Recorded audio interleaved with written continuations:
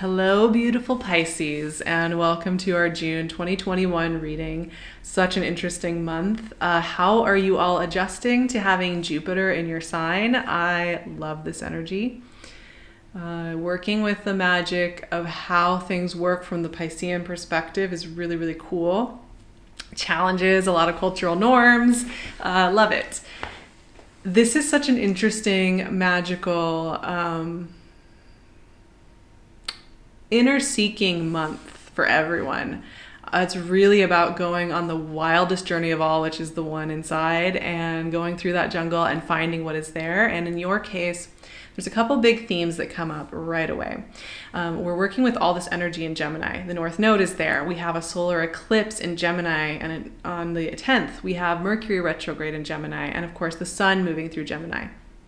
So we're working with all this energy that's another mutable sign like you, and this is going to be amplifying our healing with the inner mother and working with the magic of the inner mother. You may already have a very strong inner mother, an inner mothering, inner parenting, healthy relationship, in which case this is just going to be an amplified time where that wisdom can really help you. If you are somebody who struggles with inner parent, especially inner mothering, this is going to be a time of healing, integration, and empowerment in that area, which I really love.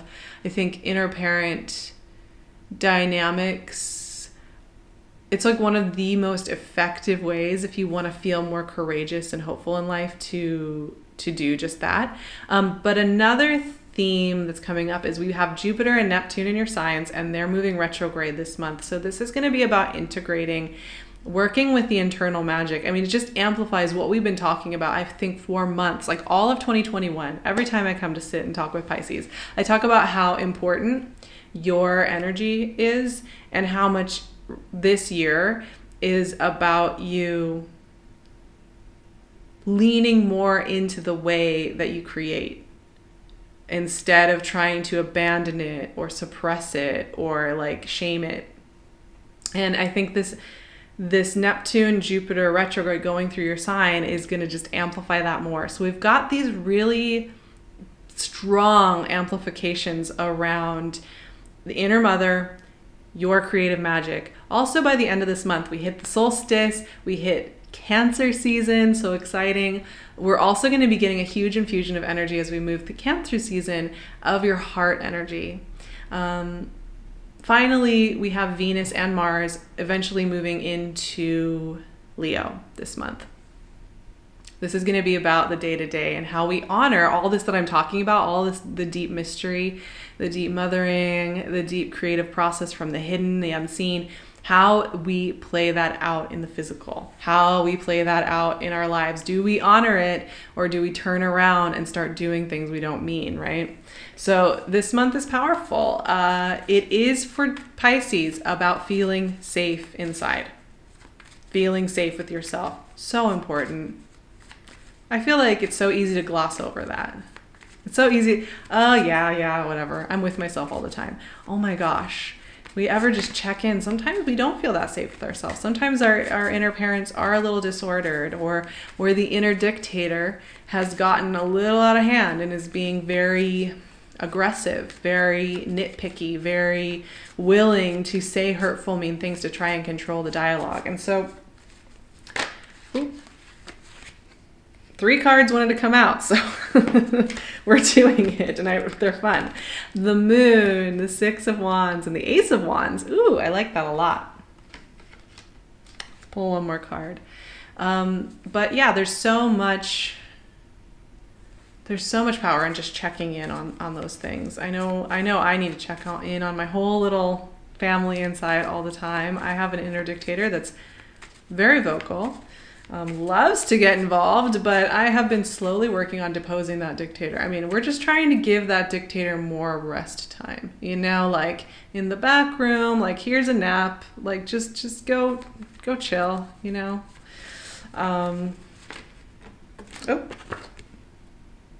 Page of Cups. I love it.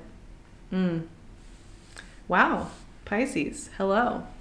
You have one of the most peaceful, nourishing readings of the month of everybody else.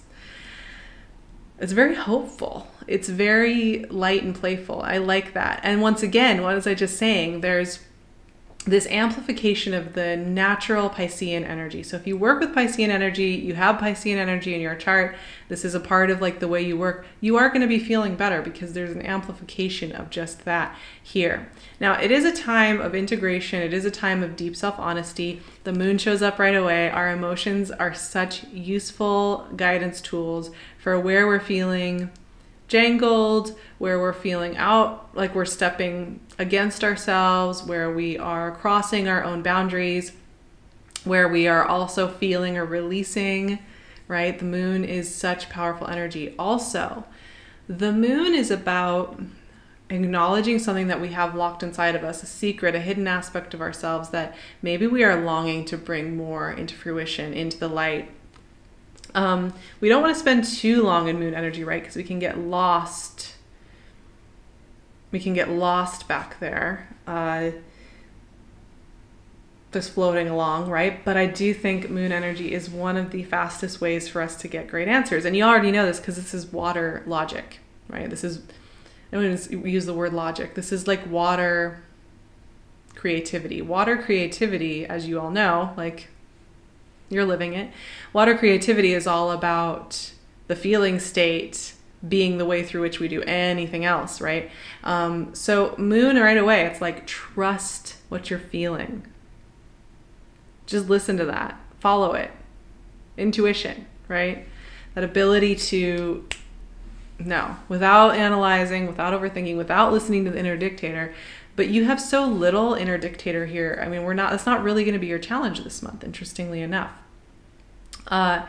Because, I mean, we have some forward motion, my friends. 6 of Wands, Ace of Wands. Now, this is very high energy. This is like persevering through the storm. Like you've made it to the other side of some kind of challenge, some kind of growth, right? And it kind of makes sense. You know, this is a month of the solstice, and I find solstices are really great check-in points, right? Like whether, well, if you're close to the equator, obviously you're going to be having similar light, but for most of us, we live further away from the equator. So we're having either the least amount of light or the most amount of light during this time. And it's such a beautiful time to notice how we've changed and incorporate. And if you've just spent the last 6 months growing, changing, persevering through things, this energy is about like understanding that you have persevered and there are open doors and there are new adventures. And I think it's important to follow the things that you feel lighthearted about, playful about, hopeful about, and let yourself have that playfulness. Let yourself have that hopefulness and that buoyancy of spirit and that curiosity and that joy. These are action-oriented cards, actually.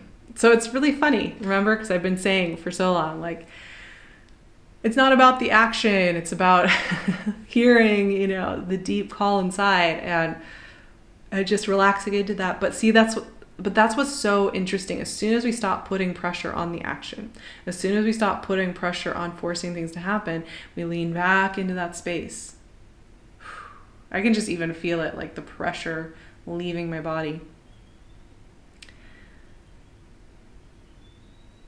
Things move. Things start moving. I'm even looking at my notes for you guys because it said,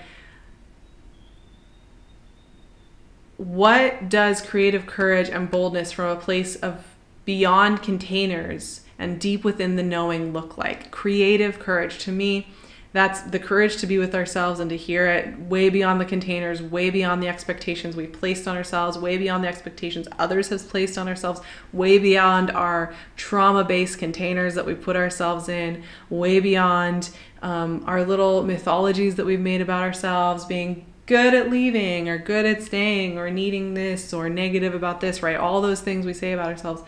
What does that look like? It looks like creative boldness.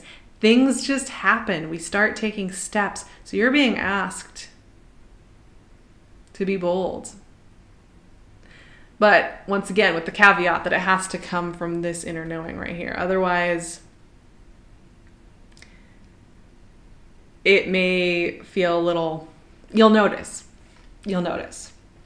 You'll know when you're trying to take action and you're trying to take steps that are like forced, because you'll feel right away like it will just not happen. I remember I went through a phase where I was like, I'm determined. Like if I want to do something, I'm going to do it. Even just for silly things, you guys. Like a couple years ago, I was hanging out with my friend and we were staying in this place in Southern California, and I really had this idea that we were gonna ride our bikes to town. Like we were gonna ride to this little downtown area, and I was like, we're doing it. And I mean, every step of the way, there were things just stopping us. Like we got nowhere. Like first, one of the bikes, the tire wouldn't pump up. We couldn't find the bike lock. Then we were trying to find this bike shop to help fix it. It was locked and closed. We tried to ask somebody for directions. I mean, it was crazy. Everything was yelling at me like, Sarah, put the bikes away. And I didn't realize like how crazy this plan would have been to ride the bikes until we decided to just go on a long walk there. It was like where you had to ride your bikes was in this crazy commuter lane on a really busy freeway, like highway. And all the bikes on it were people who clearly ride their bikes regularly because they had on the gear. They were going so fast. I mean, uphill too. They were going so fast. And I'm like, I haven't ridden bikes for like long stretches of time for a long time. Definitely not there. And these were old, rusty, clunky bikes.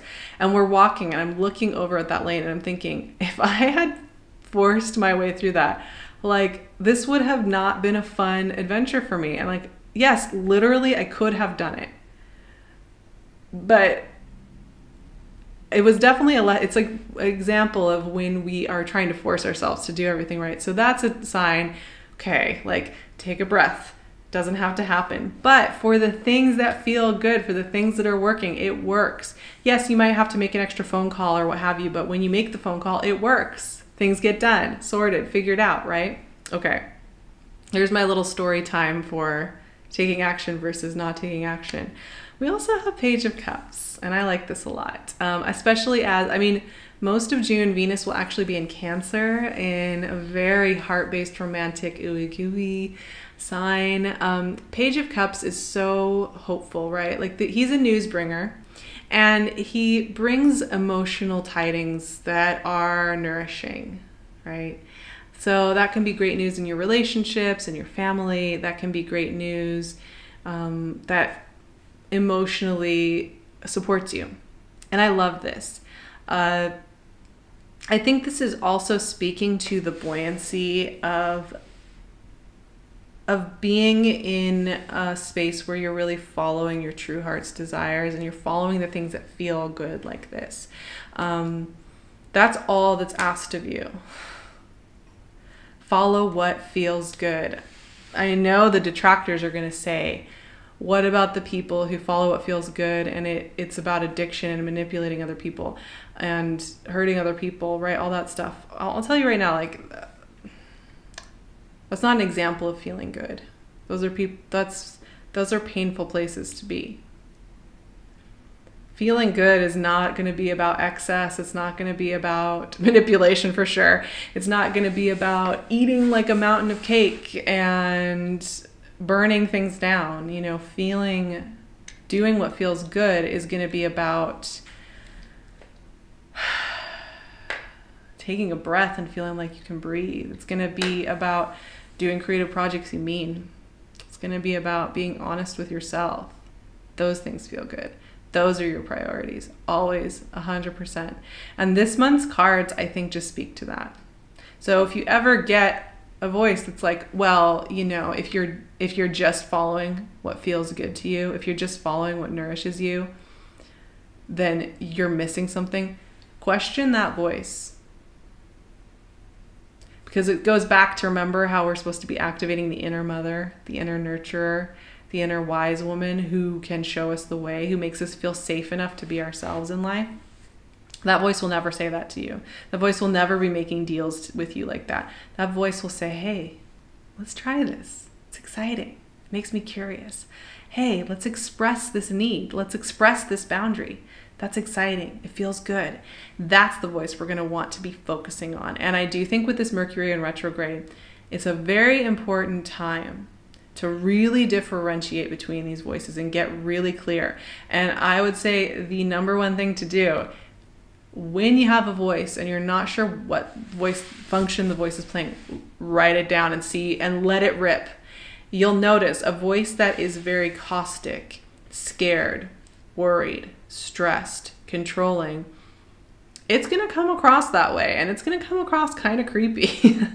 A voice that's hopeful and supporting you is going to come across with very simple wisdom. It's not going to be asking you to like flip over everything. It's going to be asking you to take steps that feel good. It's going to be saying, hey, you know you want to explore this. What would happen if we just asked a question? And so we really want to be clear on that this month. Okay. I love the cards you have, Pisces. I love being on the Pisces bandwagon. I'm always striving to activate more and more Piscean energy in myself because I think it really is one of the best places to be. It's one of the best places to get good information. I will be offering so much extra support on my Patreon. It's a beautiful community. I would really love to see you there. It's a great way to support me so that I can keep bringing this gorgeous space to you guys here on YouTube. It's also just a great place for me to support you. So it's a really great space. You can find me on my website, on Instagram. I'll leave all my links in the description box, as well as PinkLune's gorgeous jewelry and her Etsy shop. I love you guys. I hope you have a beautiful June, a beautiful solstice. Take very good care of yourselves, and I'll see you in July for more Cancer season magic.